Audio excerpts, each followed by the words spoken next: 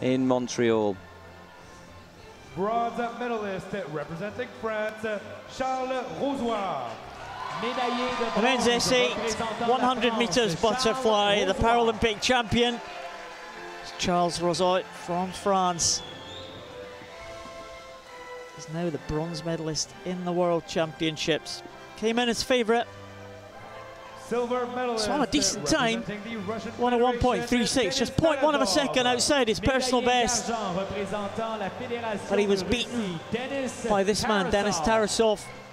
Had an excellent finish, 1 minute 0.75 for Tarasov to claim a silver medal in a new European record time, taking that European record away from Charles Rozoy.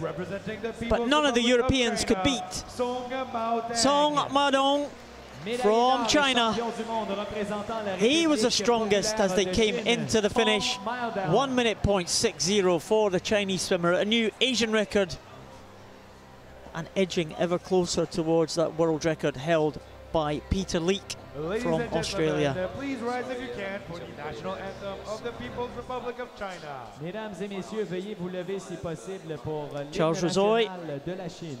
Denis Tarasov and Maodang, the medalists in the S8 100 metres butterfly.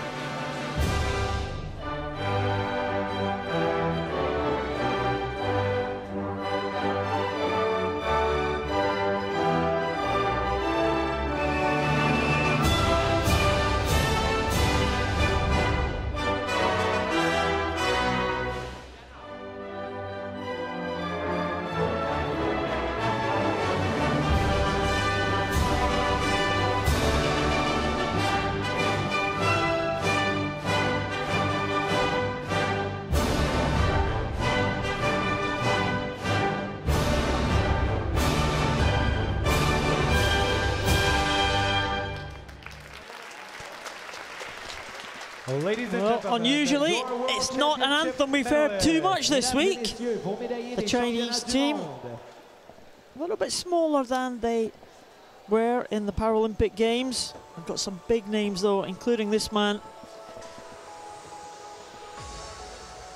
Maodang. He's the world champion from China. Just checking the medal table. China were top of the medal table at the London Paralympic Games for the swimming events, but they've only won, I think, 2 gold medals here in Montreal. It's not like